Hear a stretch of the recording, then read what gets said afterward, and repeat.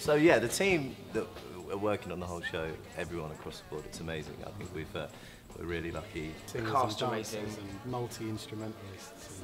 But to be working with Ray as well has been quite amazing, sort of having him come in, and the other day sort of took my guitar and showed me how to play Sunny Afternoon better, and I had to kind of pinch myself going, that's Ray Davies playing. I was like, yeah, cool, yeah, I'll try that, yeah. Why have I chosen to direct Hampstead's first musical? Because I love the music of the Kinks, and I fell in love with this show at the end of last year. I worked on it for a little while with Joe and Ray, and when I finished working on it, I missed it so badly, I knew I had to direct it.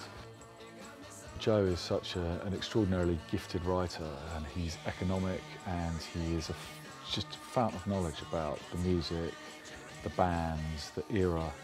He's done so much research on it and spent a lot of time with Ray over the last couple of years working on the piece. It's not a jukebox type musical where they've sort of crowbarred a storyline. They tell the story very well. It feels like Ray's been writing this musical his whole life. Yeah. I mean, you couldn't believe when we first got the music, it's as if it was written for this show. Hopefully we'll give them an insight into who these people were, this band. We want people to listen and think, God, that sounds like the Kinks. We're having such a lot of fun putting it together.